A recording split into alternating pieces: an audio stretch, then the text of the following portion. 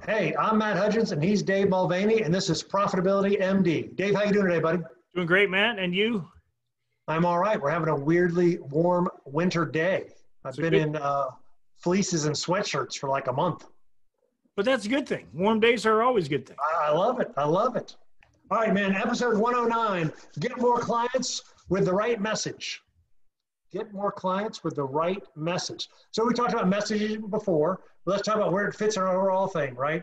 So we talk about you've got to attract clients, you've got to deliver a wow experience for clients, and then you've got to scale and service your business, right? So attract, deliver, and scale we talk about. So this would fall under attracting. How to attract clients, and how do we attract clients? We got to have the right message, right? Yeah, so the message, I think to start off with, to have the right message, you've got to, we're not going to go into target audience, but you've got to know who you're delivering the message to. I mean, Yep. It's exactly like if you want to attract a woman, you got to be pretty specific on which one. If you're going to come up with a line or something, so it's the same thing here. So we're not going to talk about the target audience today all that much, but because that could be an entire show all by itself. But so we're going to assume that you know who your audience is. And right. So, you would need a target audience first. Exactly right. A niche. So a message would be something like, remember Domino's Pizza used to have, 30 minutes hot and fresh, something like that, right? I think it was their original message was your pizza in 30 minutes or it's free. Now they had to go away from that because of multiple lawsuits and other things. Yeah. Still was a great message. It built a company, a giant. It built a company. FedEx, they had a message. What it absolutely positively has to be there overnight. Yeah, I think that was them. Wasn't that their $1 million? So we call this the $1 million message or market dominating position, your unique selling proposition. These are similar words to your message, your $1 million message, your market dominating position, right? And so there's an exercise that we did. I just learned this recently from another friend of mine, and I did it with one of my clients earlier this week. And so the exercise would be, all right, so tell me, actually I wrote it out. It's really funny. It's only 3 questions. All right.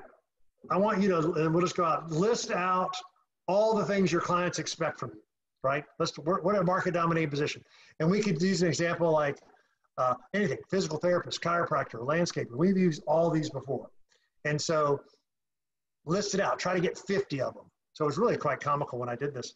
And they're going through, so let's say physical therapy. Oh, we could get you back in shape. Oh, I've been doing this for 25 years. Oh, we've got, a really nice facility and the best equipment. This was a physical therapist. So best equipment, all those things. And it's really hard to get 50, but you're cheering them on. You're making them work. What are the 50 things that how you differentiate yourself from your client? What's your $1 million message, right? Boom, boom, boom. All right, that's step number 1. Step number 2 would be, all right, absolutely throw all those away. And he was like, what? What do you mean throw away? The point of that is most of those 50 were what we call platitudes, right? I've been in business a long time. Well, I'm highly qualified. Well, I would expect that, right? I've got great equipment. Well, I would expect that from a physical therapist. I think you know what you're doing. I think that doesn't tell me how you're different or how you're solving my problem. Yeah. That's really all about you. We call those platitudes, right? Anybody could say, any physical therapist can say that. Any plumber could say, we family owned, been in business for 25 years, right? Yada, yada, yada. Nobody cares about, nobody cares about your company. They only care about how whatever your product or service is, if it can make somebody's life better, improve their life, solve a problem, which is when you solve a problem, you make somebody's life better. Yeah. Then they can fit into the story if you are telling their story. It has to be about them. If you're telling my company's been in business, I hear it all the time. Right. We've been in business 25 years. We've got 15 qualified technicians. We have, and they go down the list of all the things we have, and none of that matters. I got crap in the tub. Can you get the crap out of my tub? If you're looking for a plumber, that's the only thing that matters. Can you get the crap out of my tub? Right. And so you got to get to that mentality of your client, that emotion. and that was level, question number 3. Other than that, all those platitudes, how do you solve your client's problem? How do you differentiate yourself?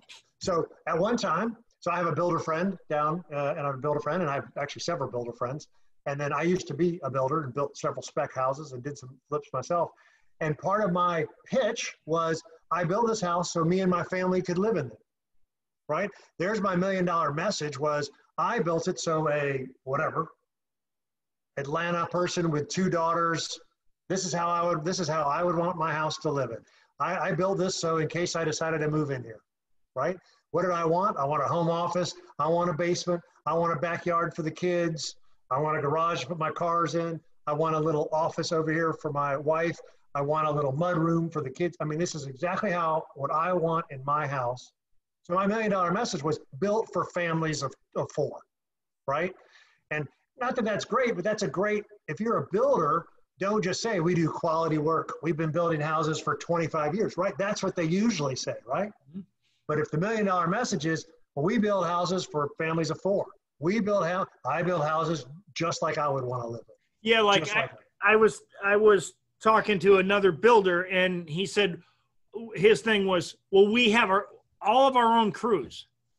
And I said, okay, why does that matter to your customer? Right. What does that have to do with anything?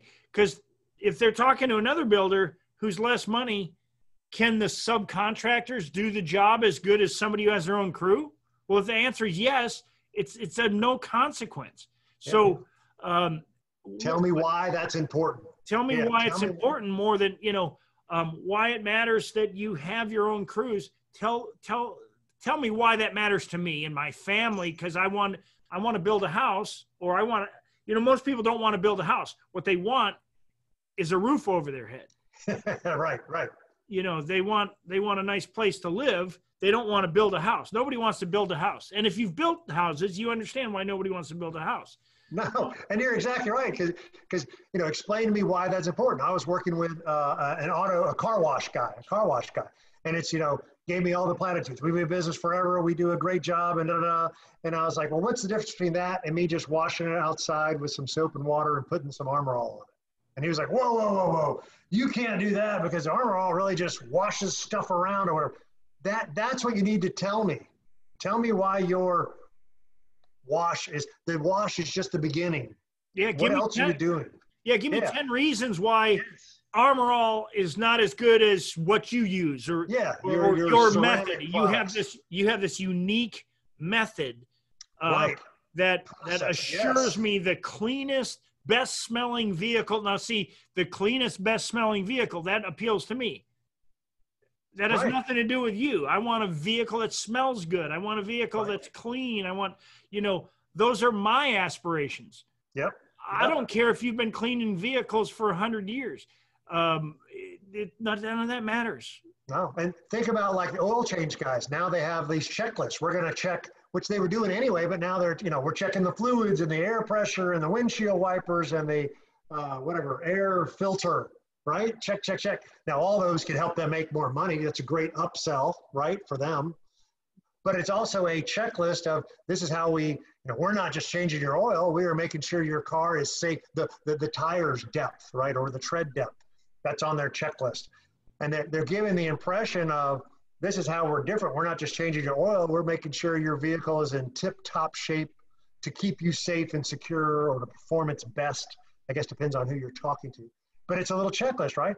I work with another financial advisor that I'm coaching. We're doing a financial planning checklist, right? So that checklist is, here are the things we're covering. And it's part of a way, they're doing all these things anyway. The clients aren't always aware of what's going on behind the scenes. Just like you said, the builder who's got his own crew, why that's important. Tell me why your own crew should matter to me. Yeah. And they're valid reasons, I'm sure. Yeah, but list them. And make sure your client, and when you list them, don't list them because, well, subcontractors are hard on the builder and because none of that matters. Right. Why is it better for me as I'll buy a house from you because you could, whatever, if you're a kitchen quality control or fix any errors or our people won't steal from you, or, you know, I don't know. I mean, those are, we talked about this. I did a mover before. We've done a moving company before, and we did the checklist on that. It turns out moving, there was some, I can't remember the stats right now, but when you move in a moving truck from your apartment or whatever, your house, things get broken. And, you know, so there's a distinction. We have a unique process where things don't get broken, right? So that was a process. And then, they buy insurance, but the insurance is by the pound. So if your TV breaks, you know, it's $1,000 TV, but it only weighed 10 pounds, you only get, you know, whatever, $10 for it, right? But not us, we do replacement value insurance. So they had all these unique processes and they were doing things right. They just weren't explaining it to the customer of why it matters. So then it turned into, you're the lead magnet guy. Your marketing message can be the lead magnet, how to evaluate a mover, how to evaluate a builder, how to evaluate Joe Polish, the carpet cleaner, right? Yeah. Because that checklist, how to evaluate an oil change guy, right? Do they do all these things? Oh, we do all these things. And why? Yeah. Because it's better for you, the consumer. And the thing with the right message, I mean, if you're going to attract people with the right message, it always, I believe, you've got to get to the emotional level of how they're going to feel when their problem is solved. You know, every kiss begins with K, okay, is a slogan, but the idea is the kiss. And there's a lot of emotion in a kiss. Well, they're trying to create an emotion that says, if you want that kiss, you got to buy this thing. And so they've created emotion, and what problem are they solving? Every kiss begins with K has nothing to do. They're not saying, we've been a jeweler for 25 years. Right. We've got diamonds. We've got gold. They're not telling you any of that. It's just, they're getting to an emotional part of, they understand that the jewelry is a gift. So they're really moving along, and it's good to listen to messages. I listen. So what's funny is we as we just moved into a new house, and we've been listening to regular radio a lot because there was a boombox left behind, and I set it on the counter, and it's been there ever since. The problem with regular radio is it has commercials. And so I'm hearing all these commercials, and some of them I'm like, this is really bad. But then I realized, here's the thing. When you advertise on the radio or on TV, and you use the people that are at the radio station to make your ad for you, you got to understand, most of the time these are $35,000 a year radio employees. I'm not saying there's anything wrong with that. They're not marketing geniuses. They are not marketing geniuses, or they would be making a lot more. They're not Dan Kennedy, right? They're not Dan Kennedy, right? Direct response marketing. So that's where you end up with ads that are all about the person running the ad, and then right. you got to avoid it like the plague, because you want to create content that attracts people to a message of transformation, really. I mean, whatever it is. I mean, if you're going to, like, you are going to a chiropractor because you've got a problem, you know, with your golf swing. Now, it's really a problem with your muscles, but a good chiropractor is smart enough to say, I'll help get your golf swing back to 100%. Now, right. That's a great message. That's a great message, right? And that's a niche, right? So as a chiropractor, you would have a message for your golfers, right? Fix your back in 6 weeks, you know, our back buster program. And maybe that's the chiropractor and a massage and some exercises, right? That would be a great niche. And then you could have, as a chiropractor, you know, whatever, fix your tennis elbow package, right? And that's going to be somehow a chiropractor and some physical therapy, boom. But it's one niche at a time and one message per market, right? Yeah. We were talking, I think we mentioned this before, a divorce attorney here in town only does $5 million divorces and above, right?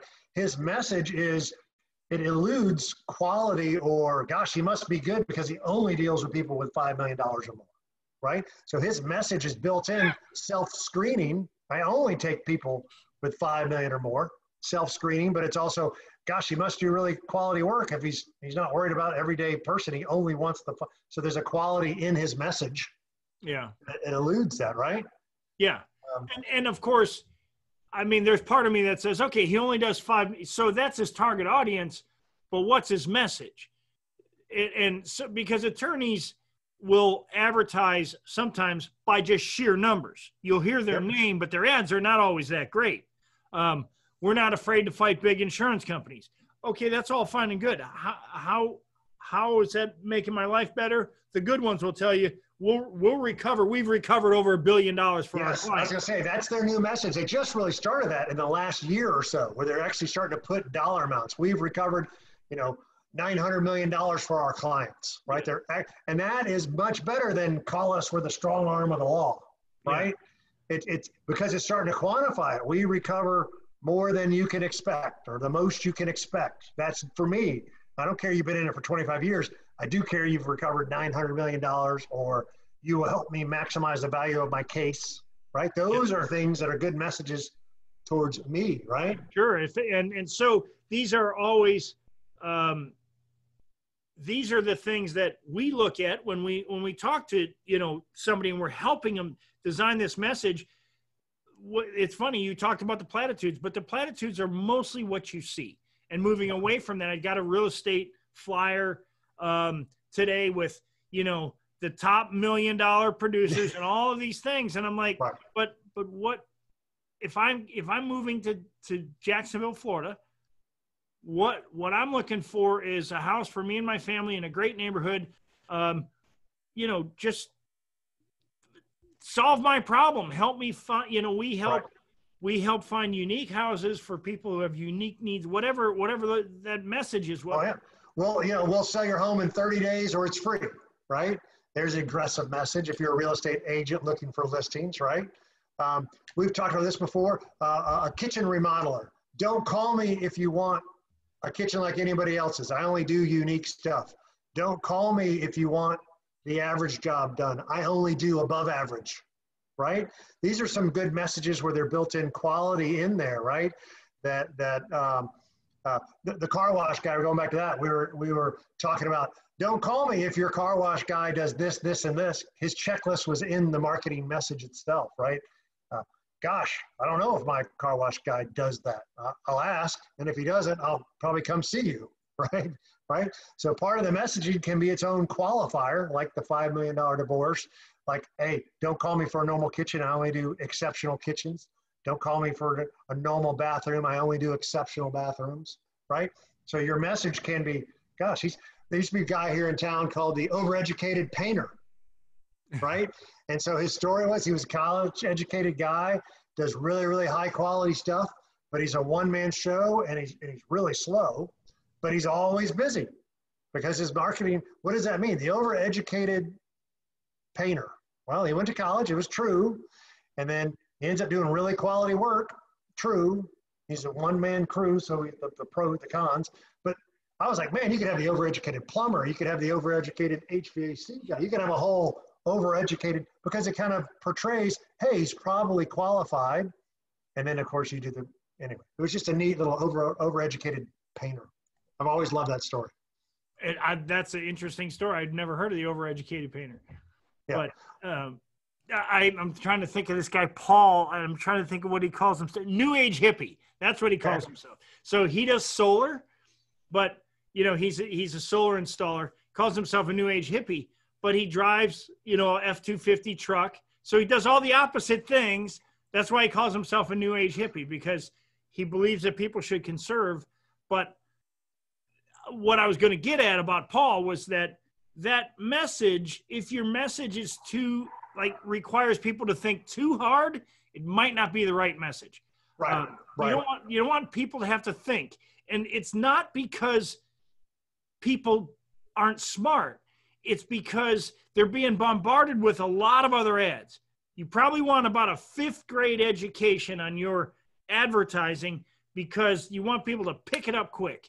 Not because they're dumb, strictly because they're being bombarded with advertising messages. They're just busy, right? So this fits right in. The $1 million message, your market dominating position fits right into, we've talked about it before, the marketing equation, right? Yeah. That you've got to interrupt. You've got to interrupt them. And your one-liner should your headline, you and I were talking about headlines before we got on the call.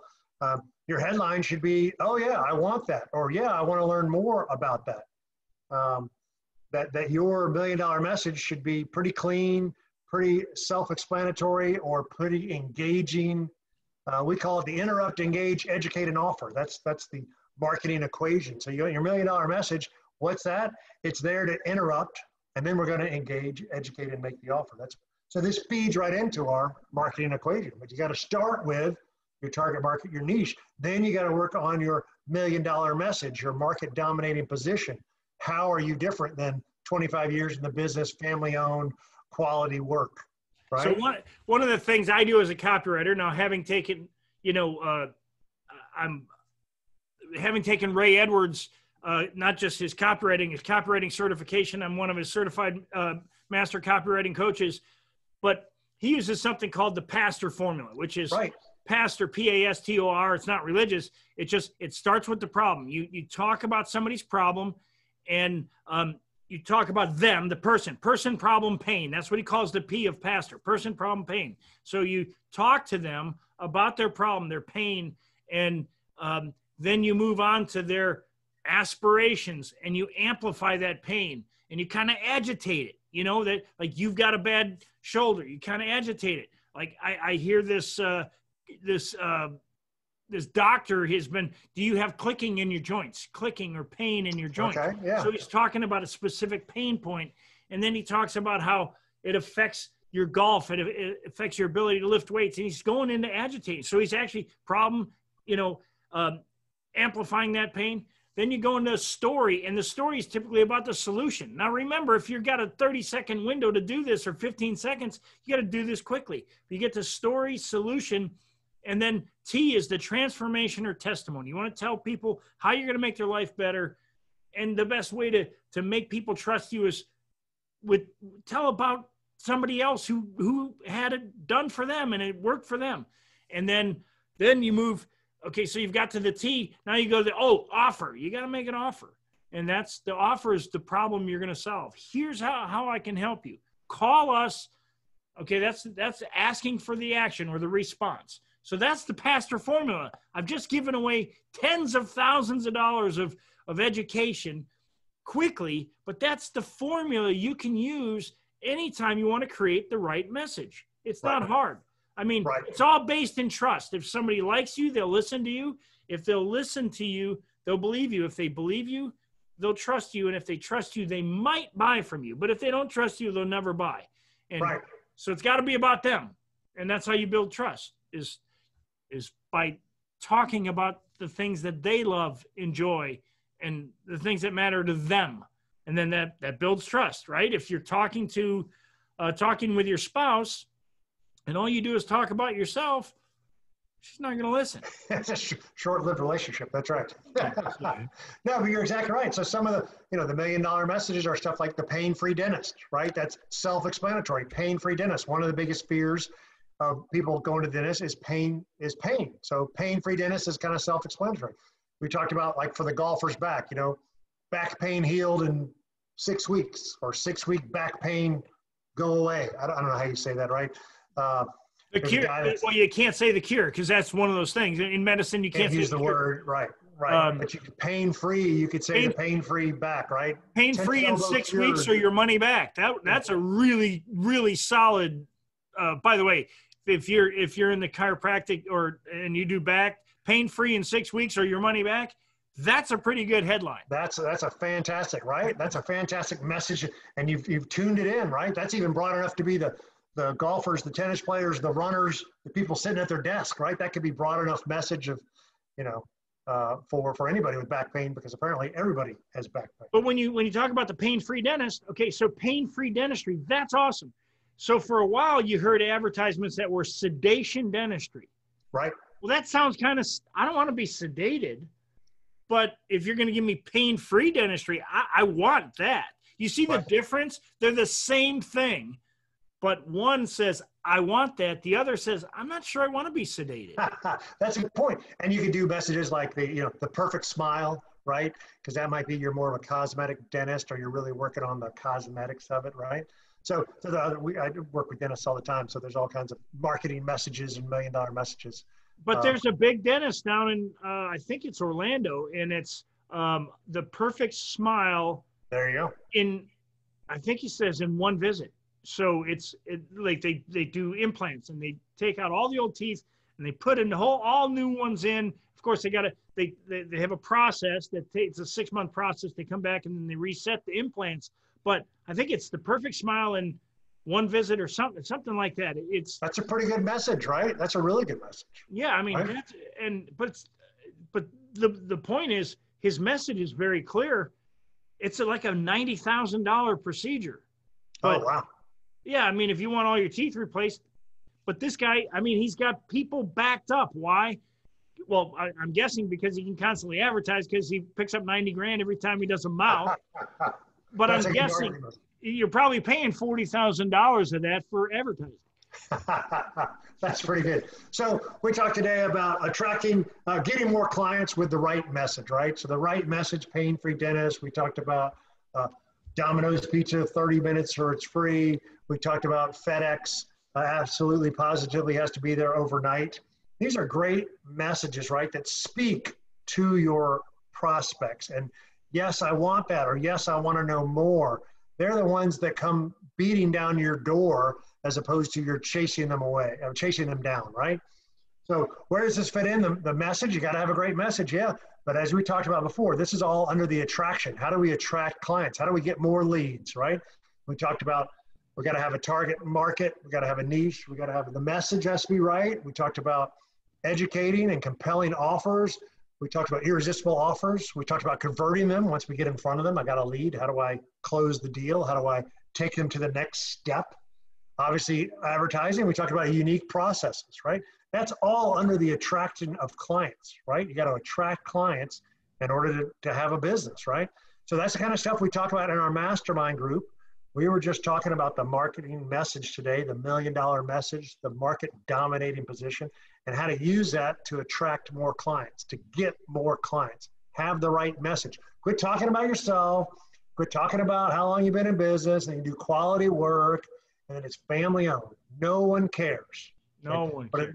What is that? They only care if they know how much you care. Nobody cares how much you know until they know how much you care. There you go. And the way to make them know how much you care is to talk about them and how you solve their problem. It's never about you.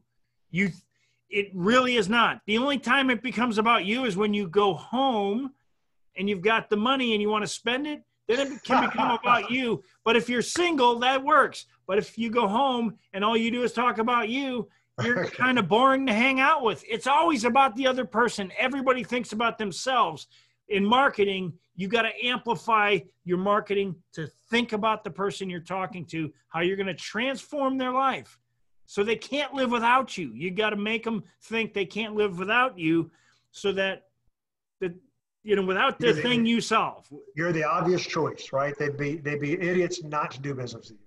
So to wrap it up, so this is what we talk about in our mastermind type group. You got to attract clients.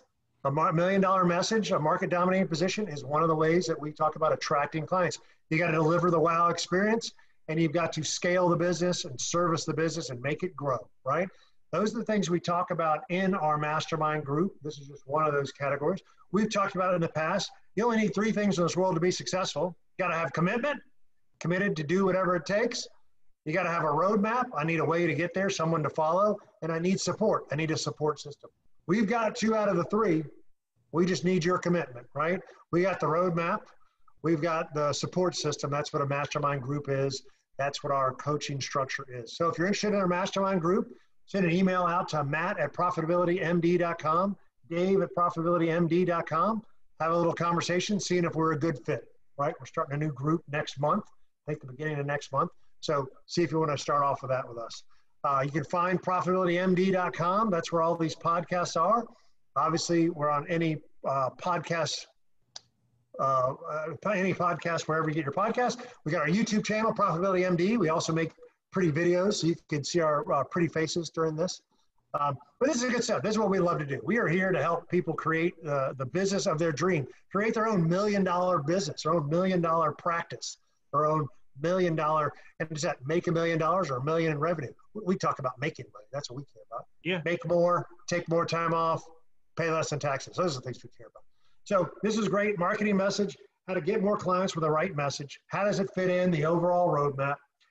3 things to be successful. You got to commit, you need a roadmap, and you need support. We got 2 out of the 3. Just bring your commitment, baby. We're here for you. That's it. Great show, Matt. All right. All right, Have a great afternoon. Take care. Bye.